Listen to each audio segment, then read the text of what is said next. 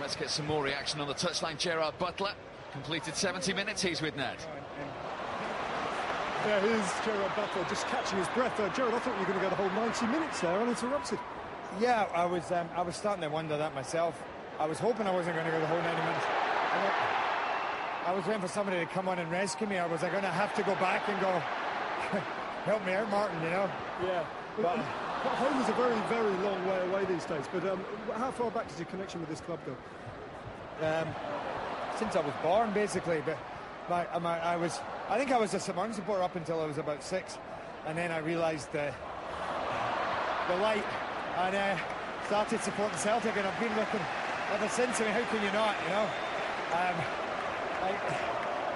I can't even tell you though. It's kind of unbelievable to be here right now, having played with the boys, you know. And you're itching to get back on, aren't you? I mean, Celtic are building up a head of steam now. You want to be a part of this? They're starting to look not bad, so it's about time for me to go and spoil that again.